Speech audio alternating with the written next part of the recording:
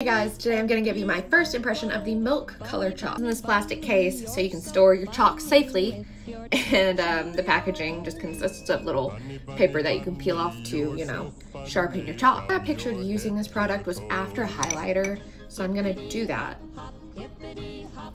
And then the plan was here on the tip of the cheekbone, I was going to apply this. It's like chalky. I mean, it's not smooth on your face. So there's that. Gonna go back in with the highlight brush. It's not too purple. Let me tell you what shade I have. This is Dodgeball. There it is blended out, and wow! You can see the highlight front on, but you can't see the purple shadow, so that's a check mark. We're just gonna do the highlight for a second so you can see the difference. This is MAC Soft and Gentle, by the way. That and that. Do you see how reflective it is right there? And I don't feel like you can go wrong with the applicator. I don't think it's gonna move away your product at all. I think it's a unique product. It's easy to use, and the shades are fun.